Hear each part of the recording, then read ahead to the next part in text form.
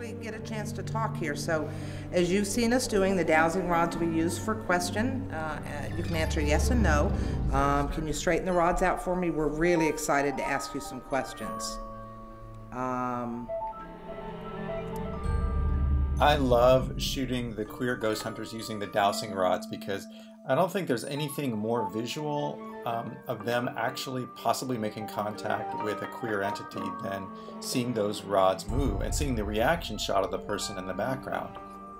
Are you a male? Okay. No. It's just so cool to see that. Straighten out for me again. This is great. This is great. Straighten out again for me so we can talk. All right. Thank you. The problem is that when you show it on the screen to people, it looks like the person with the dowsing rods is actually moving them like this. When in reality, you can't really, because here, take a look. Oh wait, let me show you this way. See the, okay, wait. See the metal goes into like a little tube, and it's that little tube you hold onto, so this can move freely. They're super low friction devices, and so any kind of micro movement in your hand, a muscle twitch, or your breath can impact the way they're reacting.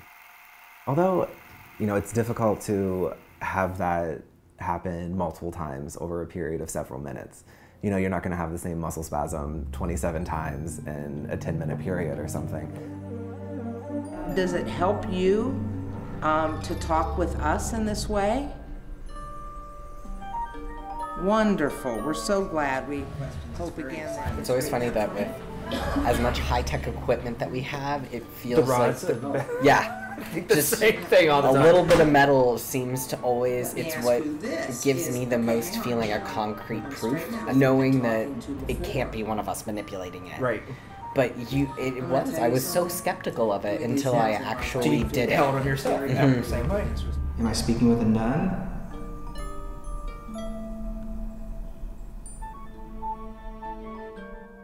Let me ask you this. Did you have to keep it a secret?